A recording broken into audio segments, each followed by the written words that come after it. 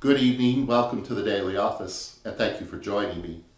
This is night prayer for Thursday, November 10th. It's the 25th week after Pentecost and week 5 in our psalm cycle.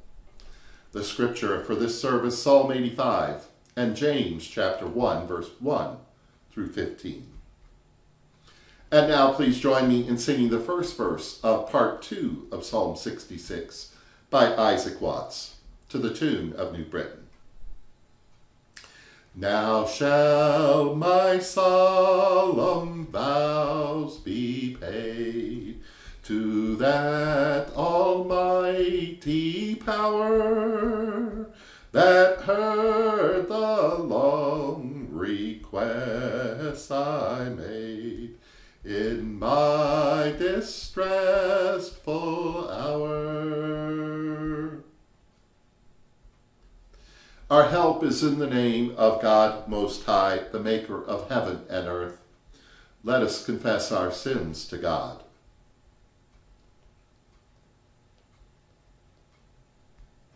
O merciful God, we have sinned through our own faults, in our thoughts and words and deeds, and in what we have failed to do. We have not loved you with our whole hearts. We have not loved our neighbor as ourselves. We beseech you, overlook our faults and cast our sins behind your back, that we may serve you and praise you all the days of our lives. Amen. And may Almighty and merciful God grant us forgiveness of all our sins, and the grace and the comfort of the Holy Spirit. Amen.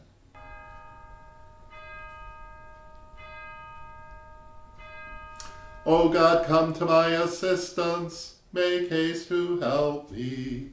Glory to you, source of all being, eternal Word and Holy Spirit, as in the beginning, so now and forever. Amen.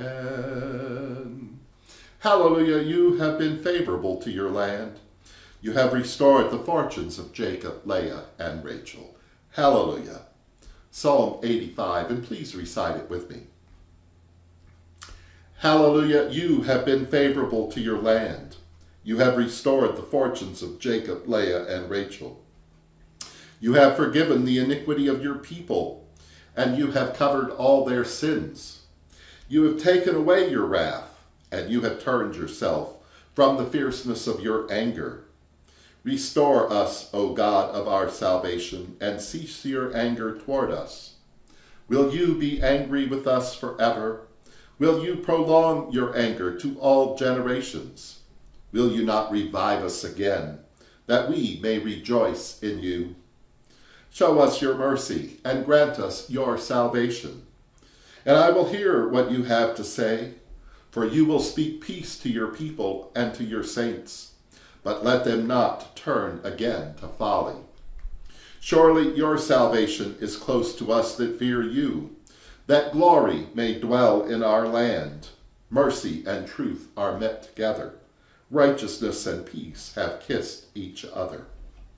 Truth shall spring from the earth, and righteousness look down from heaven. You give all that is good, and our land shall yield her fruit.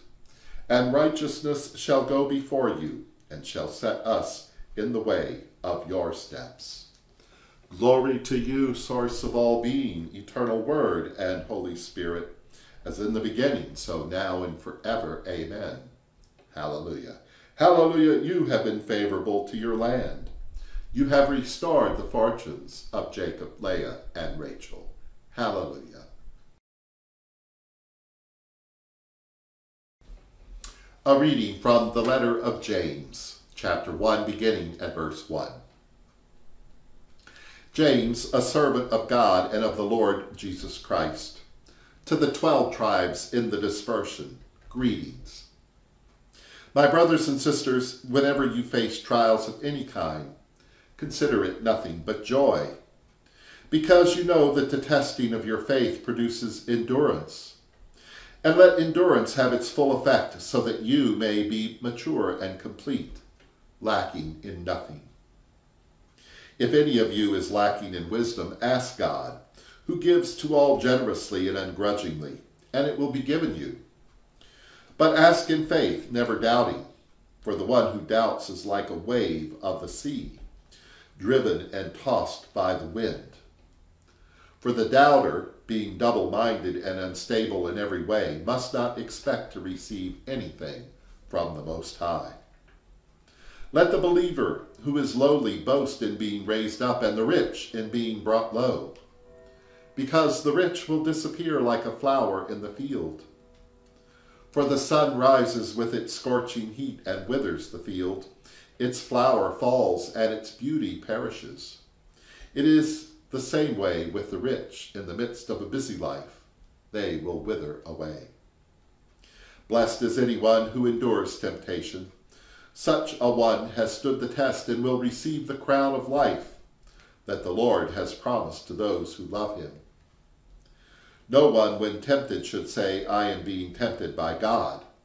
For God cannot be tempted by evil, and he himself tempts no one. But one is tempted by one's own desire, being lured and enticed by it. Then when that desire has conceived, it gives birth to sin. And that sin, when it is fully grown, gives birth to death. Do not be deceived, my beloved. Here ends the lesson. And now let us pray in the words our Savior taught us. Our beloved, which art in heaven, holy is your name. Your kingdom come, your will be done on earth as it is in heaven. Give us this day our daily bread. Forgive us as we forgive others. Lead us not into temptation, but deliver us from evil. For the kingdom, the power, and the glory are yours, now and forever. Let us pray. We praise you, O beloved God, for you forgive our iniquity and blot out our sins. You have withdrawn your anger and become our salvation. Turn our hearts and grant us your peace. In Jesus' name we pray. Amen.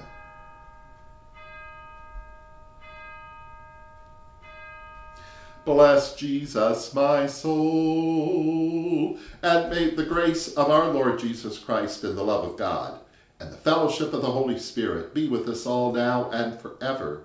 Amen. Hallelujah.